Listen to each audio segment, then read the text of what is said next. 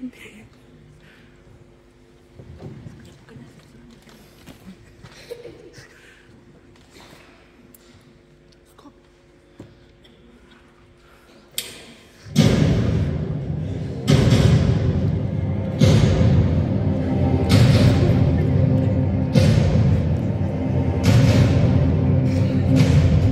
are many people who wonder, is Jesus truly the Messiah?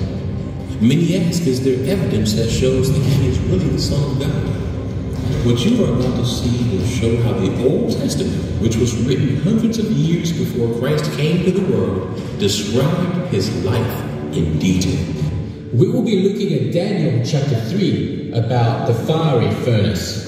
This roughly takes place 23 years after King Nebuchadnezzar received the revelation of the great metallic image dream which spoke of the different world kingdoms.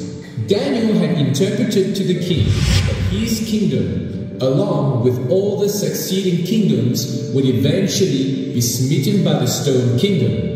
Yet Nebuchadnezzar, who was told to be the head of gold, sets up an image fully made of gold, perhaps in defiance to the God-given dream that his kingdom would fall. It would probably be an image of himself, as the deification of man was a common thing for kings and rulers. He made a decree that at the sound of the horn, flute, harp, lyre, and psaltery, in symphony with all kinds of music, all were to fall down and worship the image. Failure to submit and obey his command would lead to a death penalty in the fiery furnace. We will see how Shadrach, Meshach, and Abednego remained faithful to God and refused to bow down.